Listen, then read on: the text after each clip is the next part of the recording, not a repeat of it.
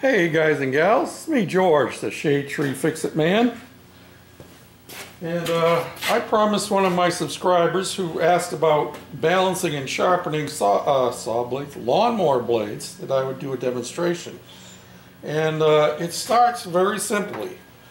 This is a lawnmower blade balancer.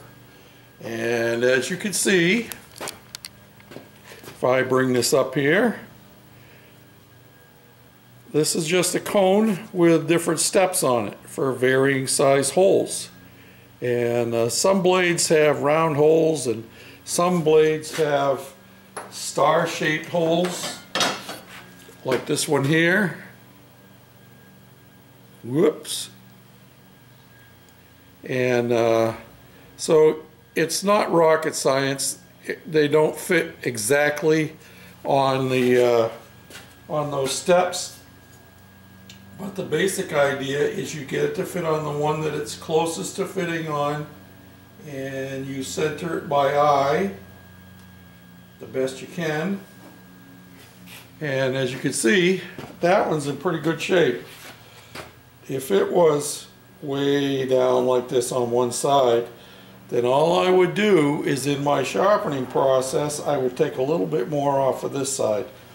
Now this blade is in pretty nice shape and really doesn't need a whole lot of sharpening.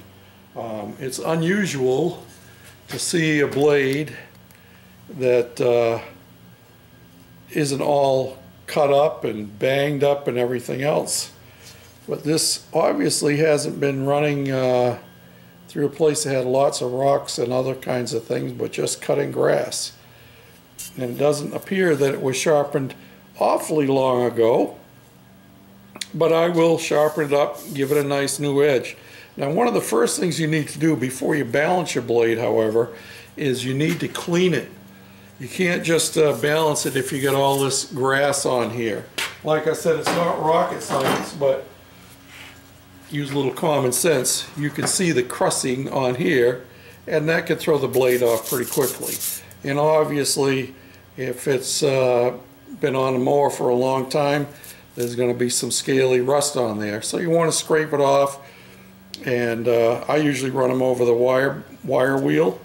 And this is a spare blade, came off of one of my junk mowers, and you can see the blade is kind of curved. It's not straight. That's from wear. They're normally straight there on the ends, and you can see this one's got a lot of nicks and stuff.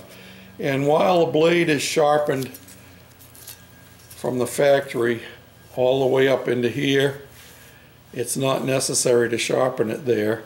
The only real cutting takes place down here on the last 2 to 3 inches at the end. So that's where I focus. I'm not worried about too much about these chips. I'll clean it up and take them off, but I'm not going to try to make a fine edge here as long as I get a nice edge back in here. And so the next step is clean the crust off, and then we'll try sharpening it. And to do that, I use my handy dandy wire wheel.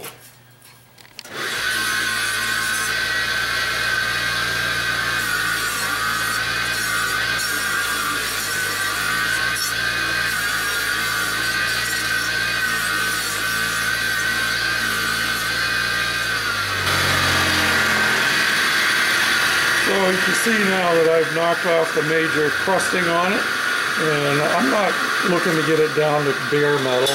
That's not necessary. Just to get it clean so it doesn't have any extra gunk on there. Now this one needs to be sharpened, so take you back over here to the balancing thing, and I could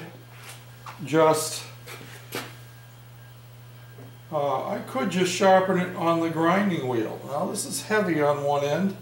You make sure I get it centered in the balance here. Yeah, it's a little bit heavier on this end, but not bad. And it actually looks like it's a little bit tipped to one side. And we can correct that too. It'd be nice to have it perfectly level, you know. But I find that the best way to do this is not with the bench grinder, but it's better to use a handheld grinder because you can control it better, and you get a better look when you're done. So I'll clamp this up in the vise and we'll sharpen it for you.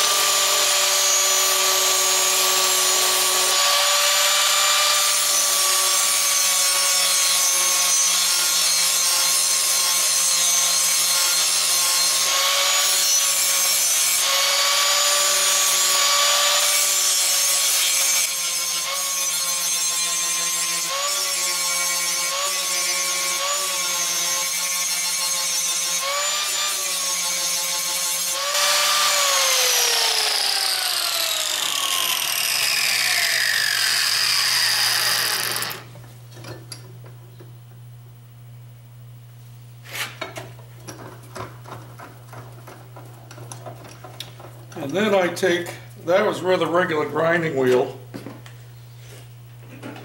and then I use my grinder with a flapper disc just to take the burrs off the back side. Might help if it's plugged in, huh?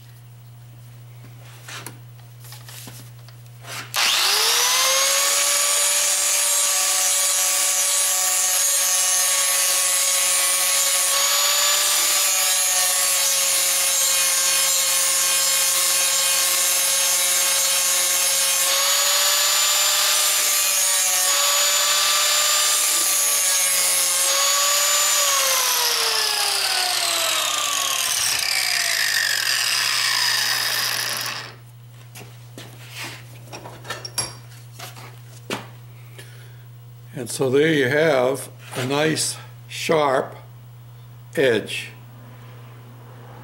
This was the one that had the big bow in the middle, and you saw me grinding on the flat, but you don't want to do a lot of that if you don't have to. But it takes the edge off and makes it like a knife. And you want to do your sharpening all on one side. The only reason I did the back was just take the fuzzies off.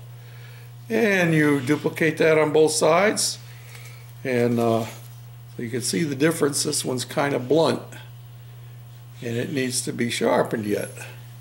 Compare that with this one. It's nice and sharp. Now I ain't going to stay nice and sharp for that, like that, for very long, because as you know, the grass dulls it, but it'll work fine, and this will get you through a whole season until it's needed to be sharpened again. And you can see what happens. I've only sharpened one side of this, so that side is obviously lighter. Once I get this side sharpened properly, it'll be back in balance. And there you have it. Oh, by the way, that blade balancer, yep, I found it at the dump. Bye now.